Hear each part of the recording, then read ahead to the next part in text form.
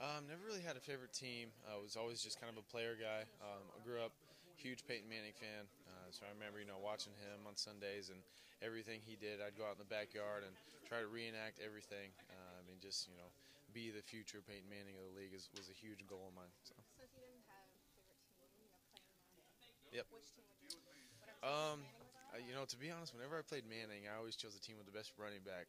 Running back is awesome to play in Madden, so I was always trying to choose that team. The Vikings were someone with obviously with Adrian Peterson, so I wanted to do that as much as possible. And just the last question, just describe yourself, 3 words, 5 words, something.